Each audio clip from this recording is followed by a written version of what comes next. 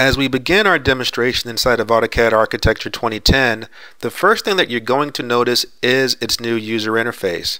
As with most of the products in this release cycle, we've streamlined AutoCAD Architecture's UI in 4 key areas. First, there is the application menu.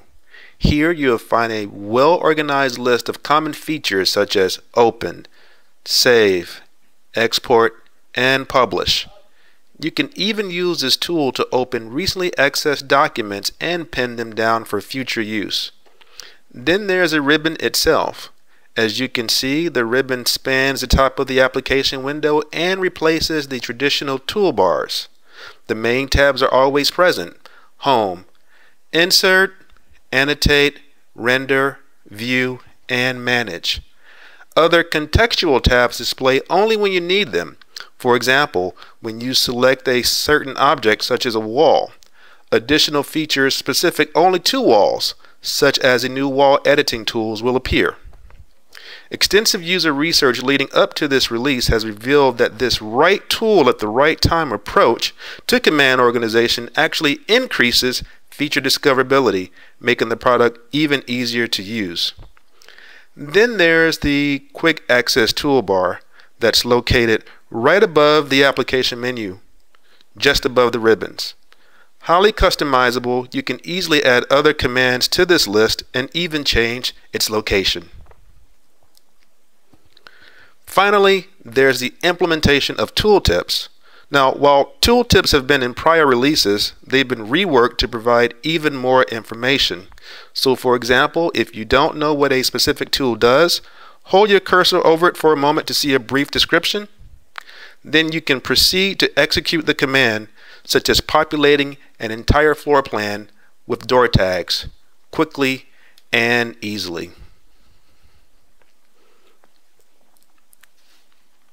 Now, continuing with the theme of improved usability, this release also offers some exciting enhancements to what is possibly its strongest feature, the wall object. Now, you may recall that in the last release, automatic wall cleanups were greatly improved, and in some instances where automatic cleanup wasn't possible, tooltips not only identified the possible problem, but also offered solutions as well. This release takes the wall object to a whole new level by giving you the ability to control wall cleanups on a component level. So by taking advantage of the new wall cleanup tool, you can control how individual components in one wall will interact with components of a completely different wall type. And if you need help identifying specific wall components, tooltips are also available as you begin to add more detail to your designs. So in this particular scenario, I have a fairly common case of a concrete wall with siding butting against a stud wall. Now, in order to effectively get the individual components of each wall to clean up, I'll wrap the gypsum and stud components of the concrete wall by extending them, adding vertices where necessary, and even intersecting them with similar components in the stud wall. Now you'll notice that as soon as similar components touch, they automatically clean up.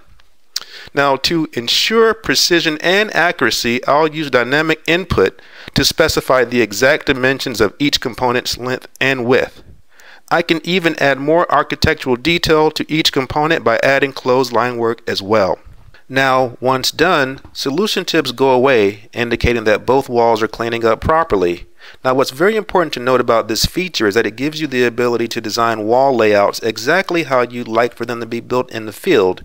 And as I highlight other examples of how the same wall layout can be customized with this feature, you can see how this tool can improve your construction documents as well.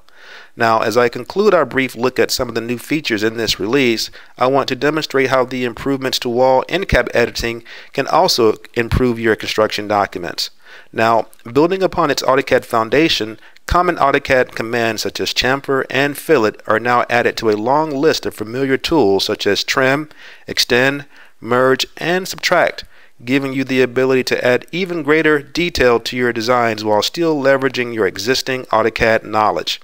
Simply select the wall component that you'd like to modify, apply the appropriate command, and AutoCAD Architecture will do the rest, even giving you the ability to save the end cap style for future use in other wall types, or for use in completely new projects.